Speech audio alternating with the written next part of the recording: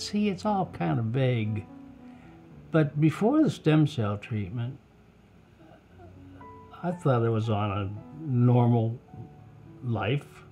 Norm was diagnosed with Parkinson's about 5 years ago, and at first it was just a little tremoring and feet dragging and that sort of thing. He was put on medication, which helped a lot, just really improved him, but then it gradually, over a period of the 5 years, it got down to where he could not walk without falling. He was falling a lot. He would shake more. He couldn't really move his leg. You had to lift it up. He was more cranky and grouchy. He just didn't really have no energy. And he just acted like he really didn't care if he wanted to live or not. It came down to the big picture. Looked like he was just going to continue to get worse and stop walking completely. And he had gotten to the point to where he fell 3 or 4 times a week. I had to call 911 to get him back in bed at night. I was dreading bedtime because just walking from his chair to the bedroom was just almost impossible for him to get there without falling, even with a walker. And we had railings installed in the stairway and everywhere else, but he continued to fall. The stem cell thing came up for me, and I had, well, that's hope for me. I mean, I can see, I mean, it's new, it's controversial and all that stuff, so what? If there is any way that he can get better, that's what I'm after. My goal was to help Norm get better. And quite frankly, I had decided to go to Mexico and get treatment. Norm's son is a doctor, and he said, "You're going where to get what?"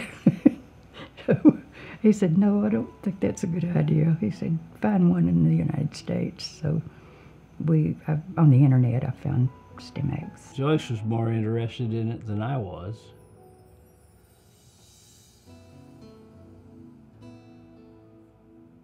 Because I found out they're going to take the stem cells out of me, run them through a processor somehow, and put them back in.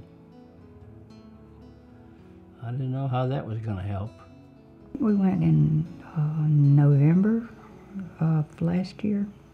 At that time, he was at the worst that he has been. I mean, he was just had lost the use of his walking ability, just almost completely. Even with a walker, it was really hard for him to get around. He was shaking a lot. His mind was not focusing right, and he was talking about, said, I can't remember anything. I think it was about January, February, March. He still was in pretty bad shape, but I noticed things were a little bit different. He was talking more, able to carry on the conversation somewhat, although he wasn't real interested in that. But he had stopped falling so much.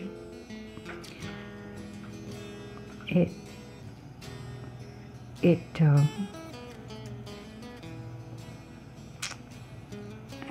got to where he was getting around with his walker pretty well, and he was beginning to want to do some things. Well, it's been almost a lifetime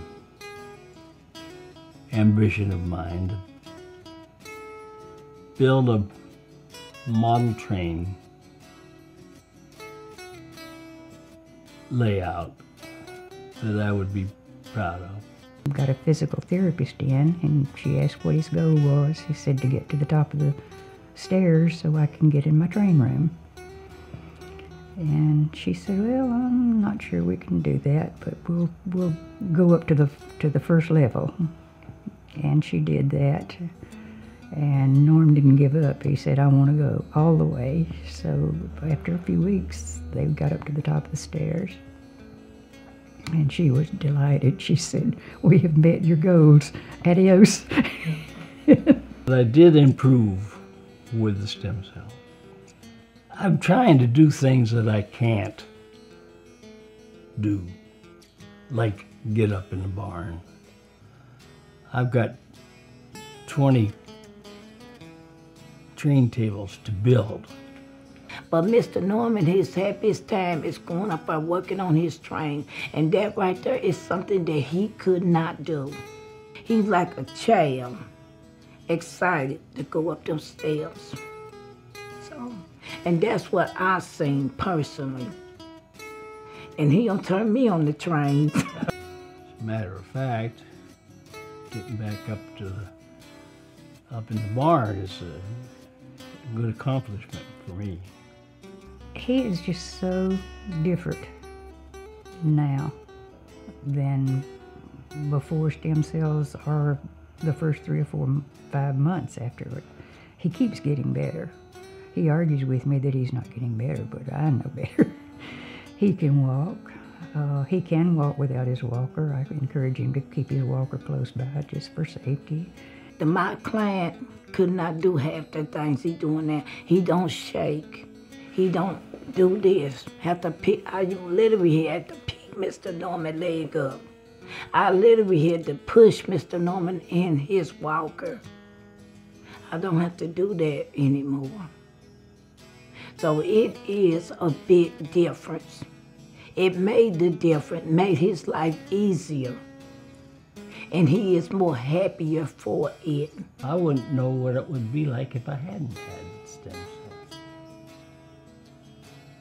I know what I'm like now. Dear, my life is very different. We still have a lot of doctor's appointments, and that's most of the traveling that we do, even though we did go on a cruise in January of this year. Norm and I and 2 of my sons and a friend of my son went on a cruise to Mexico, and we had a wonderful time. We made a couple of trips to my family's home in Mississippi since then also, and you know, he has enjoyed the trips, both of those trips, very, very much. He's got a life back. And I have too. I'm going to get better. And that's what the treatment, I think, brings out in me, that I'm not done yet.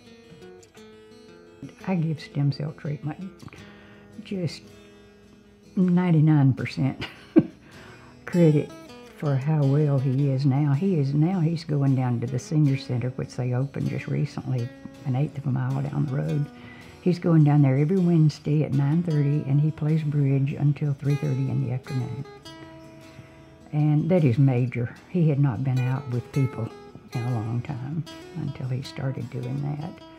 We go out, most any time we have a doctor's appointment, we manage to go out to lunch or to dinner with that. So it's changed our lives. It's kind of given him back to me, giving him back to himself. This was a long shot, but I took the shot. And I think that I'm better for it. At least I'm on a journey to being better.